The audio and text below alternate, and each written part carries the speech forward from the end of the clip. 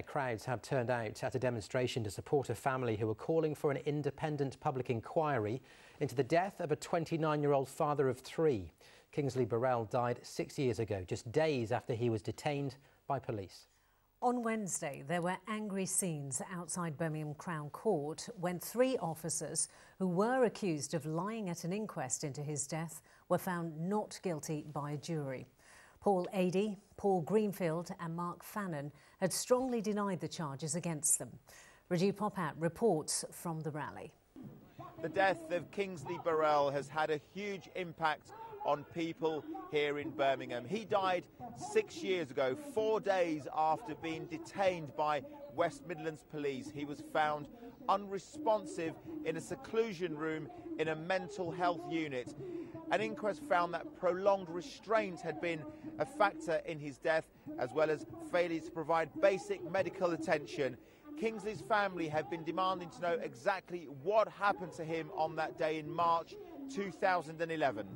Although we want to get on with life, it's impossible for, not even me, for any family to get on with their life, because at the end of the day, if there's no closure, you cannot get on with your life. Definitely not over. We're waiting for the public inquiry. We asked for that over 2 years ago. We've been waiting for the nature to take its course, and we're here 2 years later, and we're asking, and we're actually demanding for that report to be released and a public inquiry into the death of Kingsley Burrell.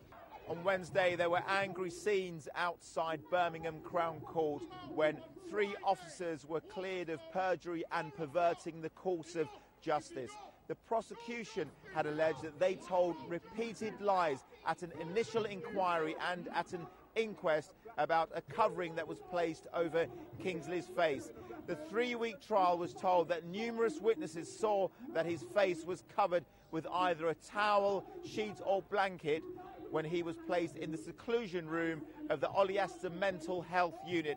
The officers said they did not see a covering. Well, they were all found not guilty of the charges against them.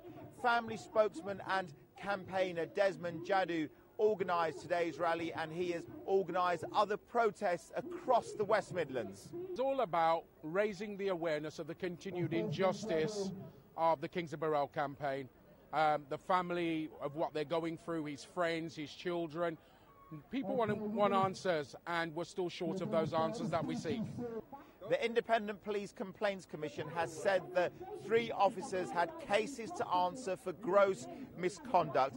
The families say they won't rest until they have the answers they need. Their fight for justice continues. That's Rajiv Popat with that report. A jury has